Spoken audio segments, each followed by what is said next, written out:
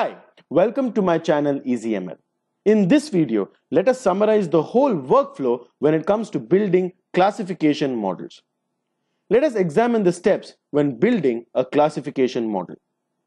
First, we must select the predicted variable, and it is important for you to note that the data type of this predicted variable has to be categorical.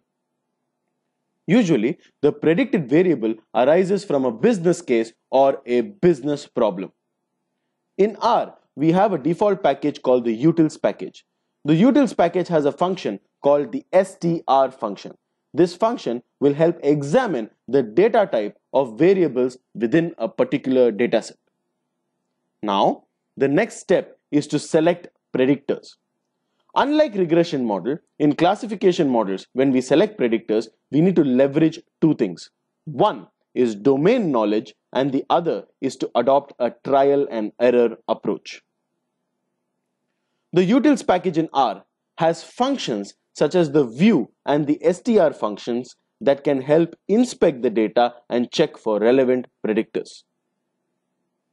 The next step is to split the data. Well, we split the observations in a particular dataset into two samples, training and testing. Note that the model will only be built on the training data and the accuracy of the model will be evaluated on the testing dataset. The base package in R contains the sample function, and this function will help us split the data into training and testing. Now, the next step is to build the classification model.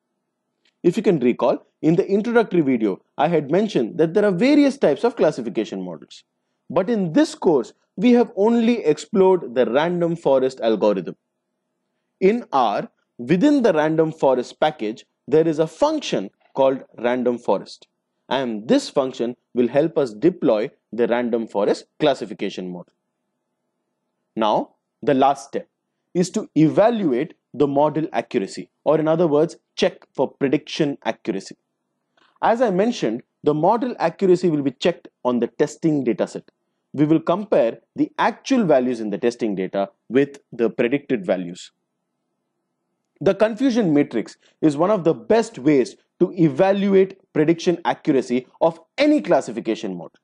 Well, the base package in R has a table function, and this function can help us build the confusion matrix to evaluate classification models. Now, we have come to the end of supervised learning. In the next video, we will delve into unsupervised learning. Thank you and stay tuned.